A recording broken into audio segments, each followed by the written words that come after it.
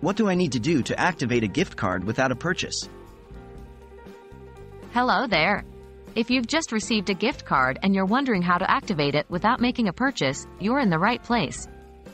This video will provide you with a clear, step-by-step guide on how to do just that.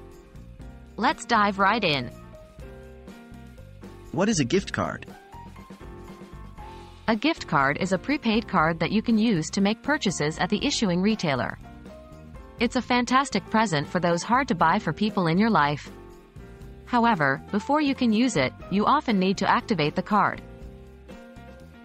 Can I activate a gift card without a purchase?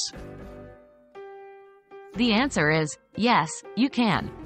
While some retailers might require you to make a purchase to activate your gift card, many will allow you to do it without spending a penny. Here's how you can do it. How to activate a gift card without a purchase? Here are the steps to activate your gift card. Step 1. Look for any instructions on the gift card or its packaging. There may be an activation link or a phone number you can call. Step 2. Visit the retailer's website or give them a call. If your gift card has a website or phone number listed, go to that website or dial that number. Step 3. Provide the necessary details. This will usually include the gift card number, the PIN, if one is provided, and sometimes the activation code located on the card or its packaging. Step 4. Confirm activation.